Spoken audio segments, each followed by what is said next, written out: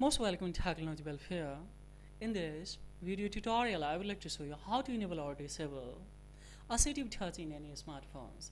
Especially this is a Redmi smartphone. Here, I'm facing the problem to operate the home button. So that's why actually I'm going to enable this Assistive touch so that I can go once again the manually and according to my choice. Of course, I can use once again the camera, torch here, etc. etc. Of course, whatever device, whatever application that I would like to use. So see guys here. Firstly, you have to come in a setting. So here, see, this is here. Once again, I would like to show you. This is a setting. Here, just I have to scroll up. After scrolling up, just I have to come in additional setting.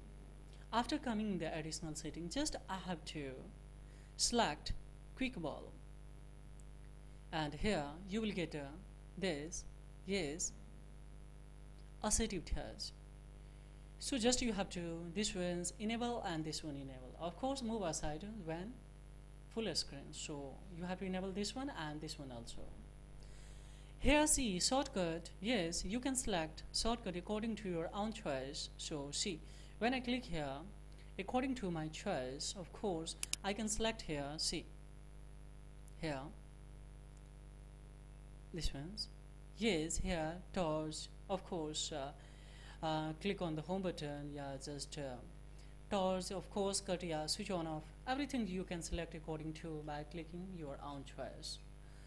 So this is all about in this video tutorial, guys. My motive that how you will go for enable Assistive touch in any smartphones.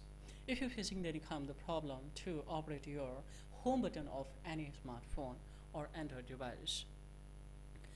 So guys, of course, it's my request, if this video has been benefited to you in any way, then don't forget to like and subscribe to my channels, because this is a thing that will inspire me to make more and more video for education purpose. And also leave the feedback yes below the comment box how to like this video tutorials.